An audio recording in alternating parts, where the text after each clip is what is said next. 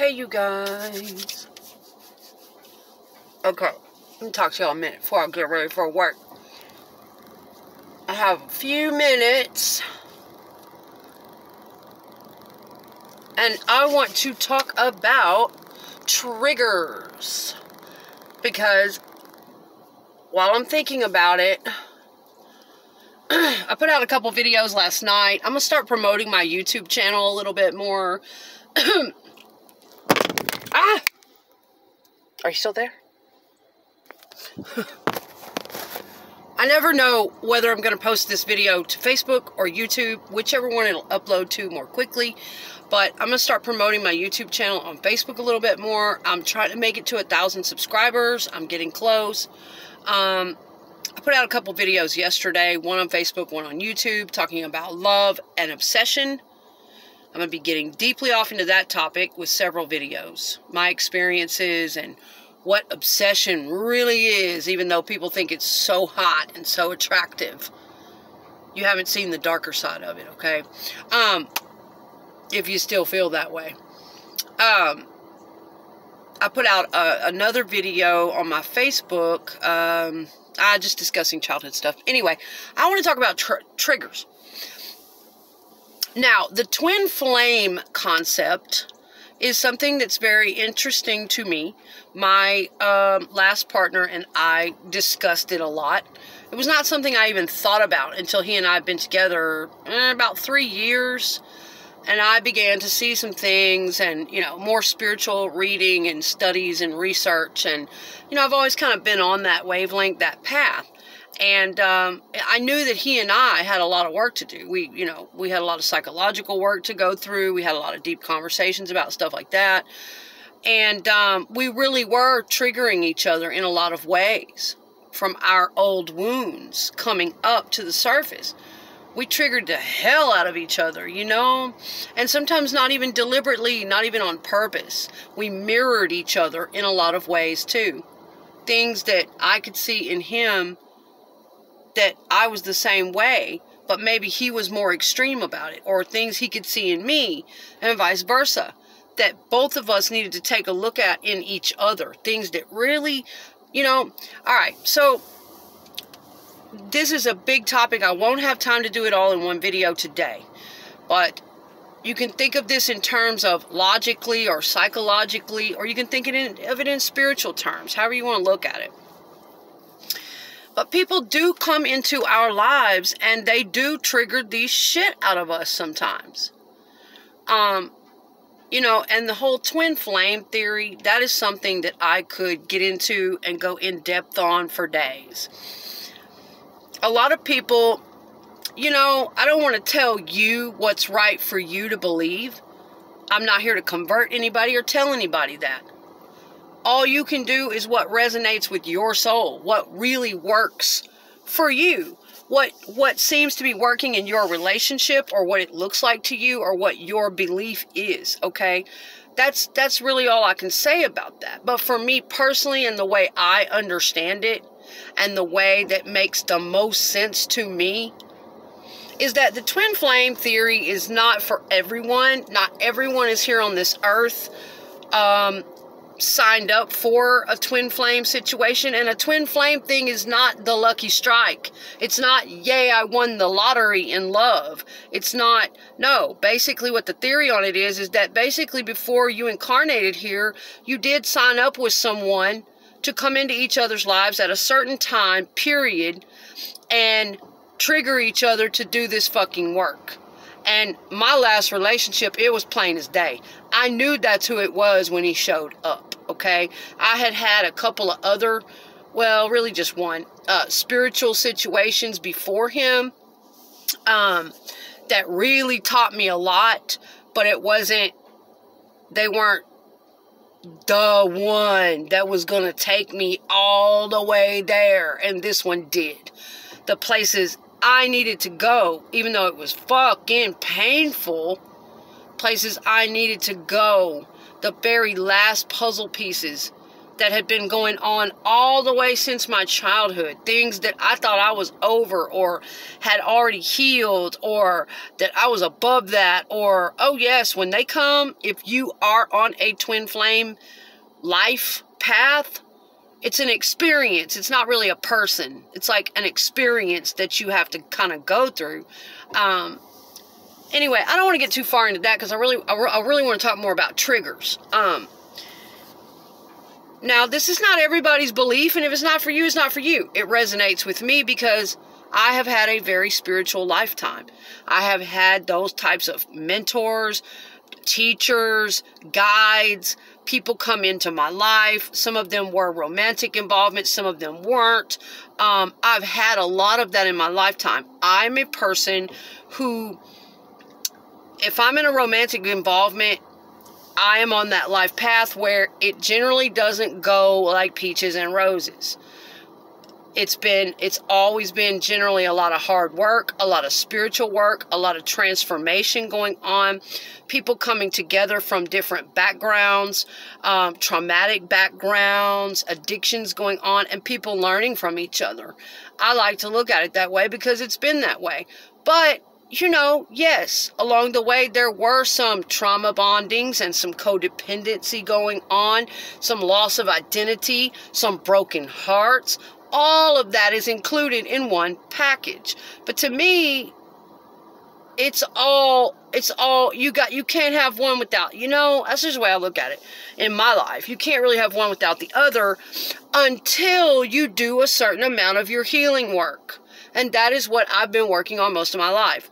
Most of your relationships aren't going to work out if you're not to a point of healing so that you can attract a proper frequency. See, like Teal Swan talks about. I'll do another video about that sometime. We have a tendency to get with people who are not on our same frequency match. And if you're on two different vibrations trying to force each other to match up, it's not going to happen. Even if you're sexually attracted, even if you have great chemistry, whatever have you have similar values. If you're not really living on the same frequency, vibrating on the same frequency, really headed towards the same path, it's so hard to make that work. It just really is. But anyway, guys, that's to dibble and dabble a little bit into the twin flame theory. I do have a video on the channel about it. But I want to do another one to reinforce what I feel about the twin flame situation and what I've learned from it. Ultimately, yes, though, I think for people who did sign up for that kind of thing in life, you know, other people, they have relationships in their life and they sit on the porch and they drink lemonade, and that's fine. Many of them didn't come from traumatic backgrounds. Many of them don't have that kind of freaking work to do. That's their life. It is what it is. They don't understand people like us who do come from traumatic backgrounds, who are supposed to meet up, who are supposed to do a lot of triggering each other and transmuting energy. And it's just different individuals, man. That's why one person cannot sit up on this planet and tell you what's really right for your life path, your relationship, what it was supposed to be, what you were supposed to learn, what you got out of it, what you didn't. It is what it is. But yeah, that's what I think about that whole twin flame shit. It's a person that's going to come in and they are going to trigger up a lot of that shit that, damn, I thought I was over that. Or, oh shit, I didn't know I could feel this way. Or a lot of times they will activate something in you. They will take you, they have the ability to take you to a place that you didn't think you would ever go or go again. They show you things that, yes, that you need to dig up and stop being afraid of to work on in yourself. And a lot of people that hit the twin flame experience get really defensive. It's not fun. It is not fun. It's a lot of hard work, and that's why, you know, they've got that whole, if you look it up and study it, they've got that whole twin flame runner, and the twins always go into separation because the whole damn point to them coming together in the first freaking place is not really so they can just sit there and be toxic with each other. Hell no. They have stuff to purge and to learn. And you can't always purge all that stuff right up on top of each other, just sitting up all nice and content and happy and enabling each other. No, a lot of times they have to go apart to do that work. And it sucks because they will attract karmic partners who are going to help them learn some karmic lessons, things they could not see when they were with their twin experience person, things that they were being stubborn about or couldn't see or couldn't understand. And then they go in separation, and in the separation time, they are supposed to be doing their healing work. They're supposed to be doing the work that they just couldn't do while they were together because they kept banging heads about it. And the twin, there's something so intense about that relationship that they just can't, they have to get apart for a minute because it's so intense. It's so overwhelming. All of the triggers from childhood, all of the wounding. And it's a mix. It's a mix of real love for the first time, maybe ever. Like, I feel like, you know, I have felt real love before in my life. I loved people, absolutely. But when you're 40 and you're on a whole different level of spiritual consciousness, love is something entirely different. And when you meet this person and you start doing all this work with them and all these triggers are going off and you feel this healing together, just something that you weren't able to have before. You know, that you may have had in bits and pieces with other people, but not all the way, you know? And so it'll be this mix of overwhelming love, like for this person, and healing and affection and protection and just this something that you sense within each other, this beautiful, almost, I don't know how to explain it, but at the same time, you are triggering up fear, terror, vulnerability, control, because the situation is just so intense, because it triggers up all of that for healing.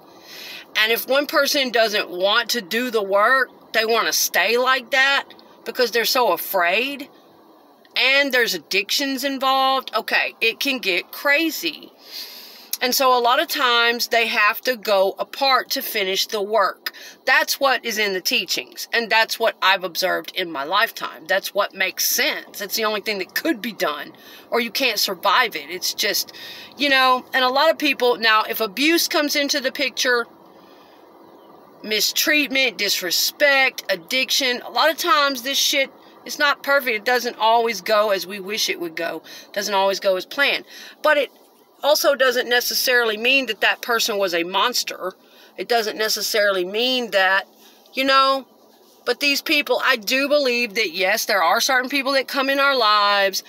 Sometimes there's more than one. I believe that we can belong to some type of soul group or oversoul that, and we all, you know what I'm saying? We come here and we have these lessons to meet up and learn.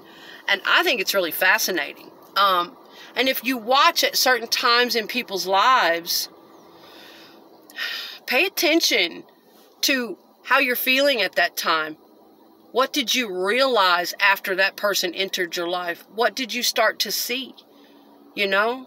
And so that's kind of how that goes. And I want to talk about triggers a little bit before I get off here. Here's the thing. I do not condone abuse, mistreatment, disrespect, toxicity. I don't want to stay up in no shit like that. And even if it rips my heart out, if that's the way it is in my relationship, I have to let it go. I have to let it go. I want my peace. I want my order. I want my concentration. I want my health. You know, and a lot of people don't realize how you have to suffer to protect that. You will be lonely sometimes. You will have to push people away. a lot of people on the outside looking in think it's easy. Oh, we want to go over there with her because she's got this quiet little sanctuary, and, you know, she's got this little energy, and we want to come and get some of her peace. And, you know, she's nice and she's empathic, and they don't seem to understand when you walk up in that motherfucking shit is hard to come by. It's because a lot of the times I have to be a fierce motherfucker and I have to guard that shit. It's because I can't live like what you've been used to, running and a ripping and any old body and coming in and out anytime they motherfucking want, and snatching me here and snatching me there, and this one's here and that one's there, and people all up in my shit. That doesn't fly in my life. And, you know, a lot of people can't handle that. They can't handle the way I need to protect that energy, protect that sanctuary, but yet they want to come to me for my peace. They want to come to me for healing. They want to come to me when they're torn apart and fragmented and anxiety-ridden. But yet they don't want to understand what it takes to protect peace like that. Means you have to give up toxic people-pleasing. It means you have to start really doing the work to become whole within yourself. It means that you have to not give, it means you give zero fucks about fitting in with the crowd. It means you give two shits. If you lose everybody and you have to do it all by yourself, then that's what you're going to do to stay true to yourself and protect that sanctuary, that peace. A lot of people want that shit, but they don't want to do the work it takes to keep it, to protect it, to maintain it. I'm bored. They want to come and get all full on your healing and your protection and your peace and your, you know, mindfulness and trying to be healthy and whatever. But after they get all full on it, I'm bored. I want to go be reckless and tormented again. And I want to go destroy myself again. And that's how a lot of these toxic ass people are, who just aren't ready, who are so scared to graduate and ascend from their wounded inner child. Now, basically, that is what the twin comes for, to take your hand, and usually one twin is more awakened than the other as the studies go. I believe it's usually the divine feminine, who is generally, supposedly, a little bit more advanced in her spiritual awakening and ascension process, and they get together and they're supposed to kind of awaken each other and inspire each other's spiritual ascension and growth, but there's just so much involved in it, and it can get painful. Even if it's not abusive and toxic, it can still get painful. Because a lot of times they still have to go into separation. They have some work to do on their own. And along the way, there will be temptations. There will be karmic partners that come in to teach people lessons and test. And all kinds of shit will be going on. But that's the thing I want to talk about, guys. Just think about it. If we walked on this earth without ever being triggered by anyone, and without ever suffering through anything, without ever going through a betrayal, how would we learn? I'm confused. How would we ascend? How would we grow? How would we be thrown into that dark night of the soul? How would we get to that point where we feel it so deeply and so painfully, to get so sick and tired of being sick and tired? If we didn't go through some kind of suffering or pain or trigger, or somebody made a mistake against us or somehow triggered this up in us, for those of us that are carrying a lot of childhood wounds and darkness and pain or whatever, some people that even aren't, that people that just need to grow spiritually and emotionally, if somebody didn't trigger it, how would it happen? It wouldn't. Just saying. You know, for these folks out here that are against, oh, well, there's no point in going through that. I'll just sit over here where it's safe forever. I'm never going to walk through any of that. Okay, I understand. We're supposed to eventually get there. But I personally feel like in order to get there without being in denial, you know what I'm saying? In order to really get there and say, you know, I'm pretty good. I'm healed enough to, I don't need to walk through that toxic experience. I don't need that one. I don't need that one. The universe will let you know when you don't need it anymore. You know, I'm in therapy about this shit now. I know. Boo-hooing and crying and fuck, why does this happen to me? And okay, I'm responsible for it. Why did I make these choices? And I'm 40-something years old and da-da-da-da. But ultimately, I know that I'm right on time. And those were the things that I needed to walk through. Those were the lessons. They will keep on coming until you master each and every layer that you need to master. Now, those are just my spiritual beliefs. Those are the things that resonate with me. And those are also psychological teachings. You know, my therapist informed me of a lot of these psychological patterns years ago. That until you really work on those childhood wounds, the mother and the father wounds, whether it was sexual trauma, emotional trauma, neglect, abandonment, you didn't feel important, whatever it was, until you work on a lot of those things, and I've got both, all of it, then you're going to keep going out and choosing or attracting partners and letting them in that remind you of those early caretakers, in some way, that trigger you in some way, and you're going to repeat that same hurtful trauma over and over again. You're going to chase the alcoholic because your father was an alcoholic. You're going to try to save them, fix them, get them to notice you, love you, see you. Or if your other parent, if your mother was manipulative or she was cold and withdrawn and she wasn't very nurturing, then you're going to go overboard trying to nurture and people please. So you guys have to get to the root of these core wounds. It's the only way. And I've learned a lot recently in the last 2 years from Pete Sapper at the Chosen 144 on YouTube, the Empath Uprising on Facebook.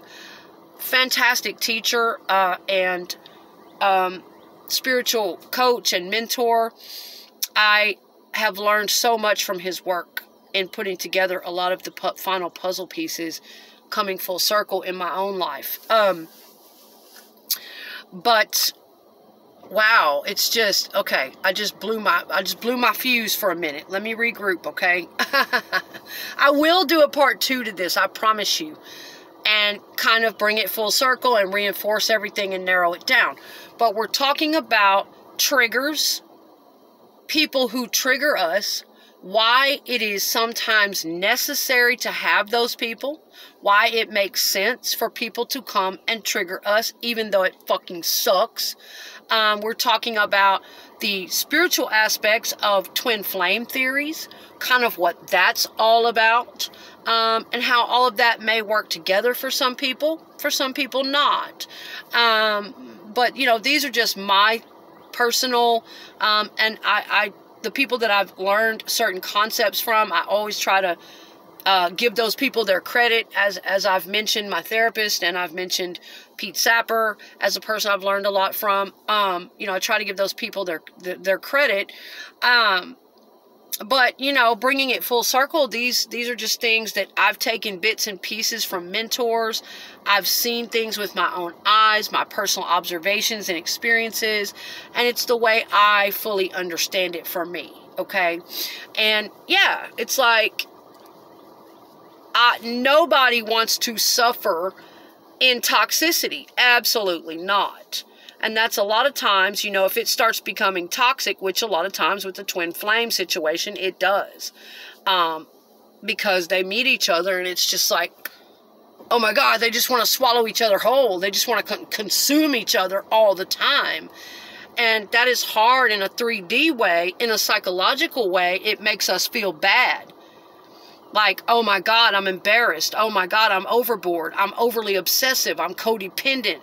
I'm full of wounds. And a lot of it is that, you know, and it's sad because, well, we don't want to hurt anybody. We don't want to embarrass them. You know, so it's those dynamics that have to be worked out as well. That stuff has to be sorted out and balanced out. The shadow and everything coming into play. But at the same time, on a spiritual level, it is that overwhelming love and recognition of the twin, of that beautiful, deep, eternal, healing love that no other has. That's the way I see it. That's the way I feel it. It is that too. Okay? Now, people can say whatever the fuck they want. Now, don't worry, I'm not going to get too carted away on some fluffy little spiritual cloud here. So, the vipers and the narcissists and the predators and the manipulators, don't try to fuck with me because I see you coming. They try it. They try it if they think you're woo-woo, you know, floating away on a spiritual cloud somewhere. I didn't say that I just sit up and think that way all the time. Because no, I live here in the real world, in the 3D. We live in a very violent place. We live in a place full of snakes and tricksters, and unfortunately, people, you know, here we are full of ego. We are full of pride and fear and greed and all of these things. So, we have to dips and daps sometimes. I do. I have to dips and dabs into my higher frequency energy and my lower frequency energy sometimes, and whatever the fucks I need to do to handle the balance and handle the damn situation at hand. And that's authentic to me. It just is. But overall, you know what I'm saying? I try to keep it high frequency and self-aware, and I try my best to stay as close to my higher self as I can stay. To me, that's kind of what the whole twin flame thing is about.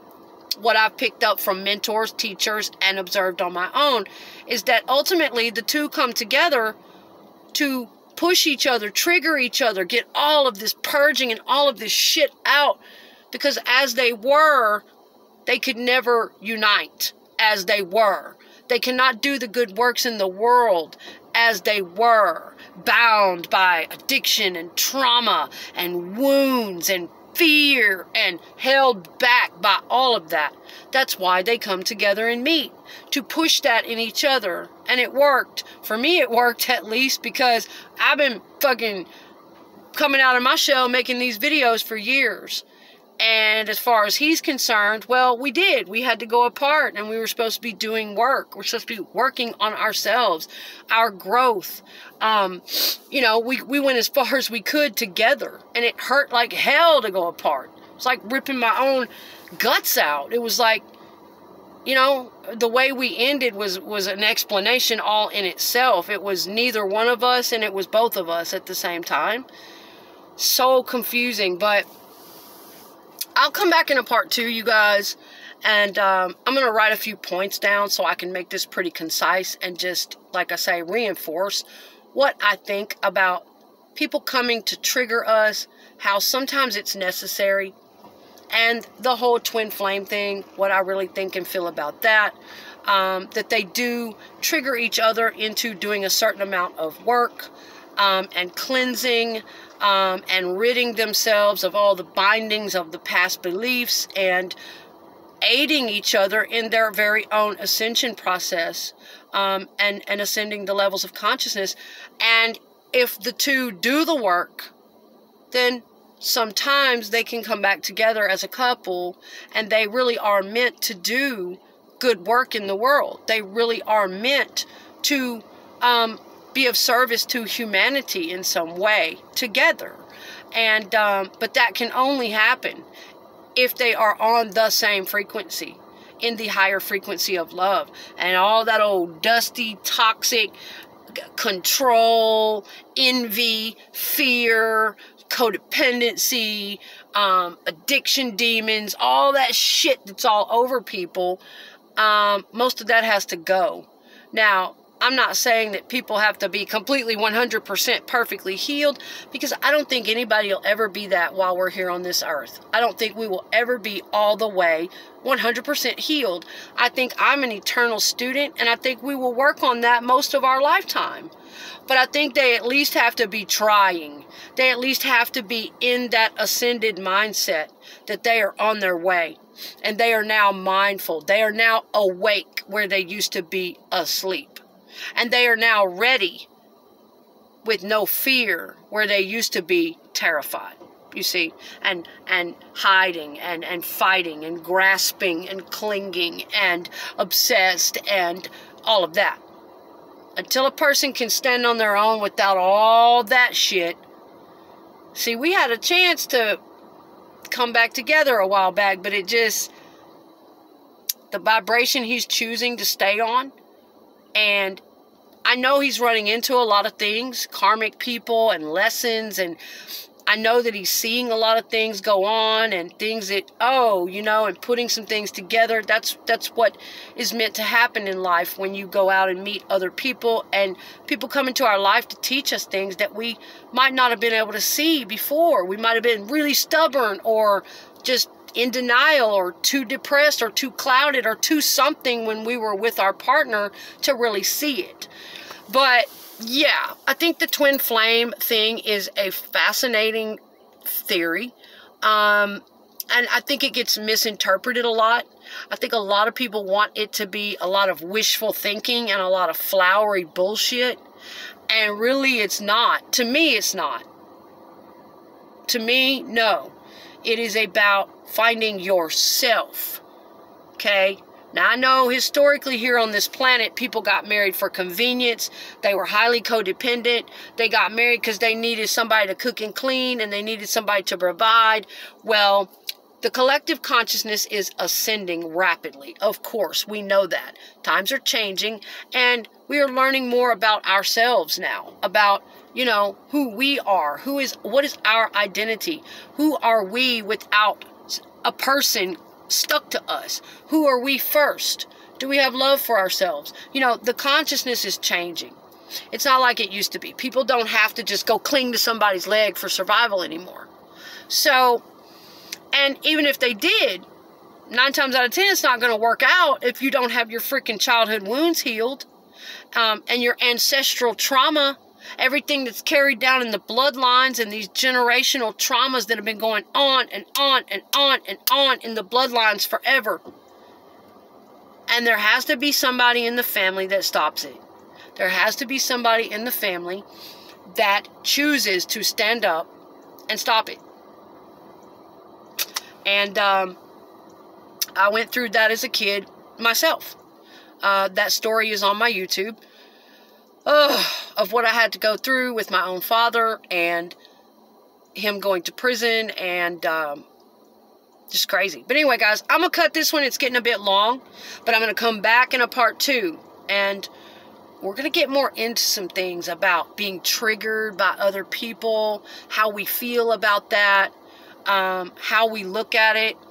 And instead of getting really, what does Pete Sapper say at the Chosen 144? Instead of getting reactional when we're triggered, we need to look at that again. We need to look at it as a blessing. We need to look at what is the lesson in this. They are doing us a favor. They are giving us the gift of the trigger, because that is bringing it to our awareness. Why do I feel this way? What happened to me? What is scaring me right now? What is giving me this angry reaction? What is the trigger? And that is going to make us dig that shit up and take a look at it and begin to purge and heal those old wounds. So, yes, I got a lot to talk about, you guys. The way we look at our triggers, why it's necessary. Now, not everybody's on these types of life paths. Not everybody grew up in trauma. Not everybody's on a twin flame journey. Not everybody has to deal with any of this shit. I don't want to be dealing with it, but apparently that's what I signed up for. Damn.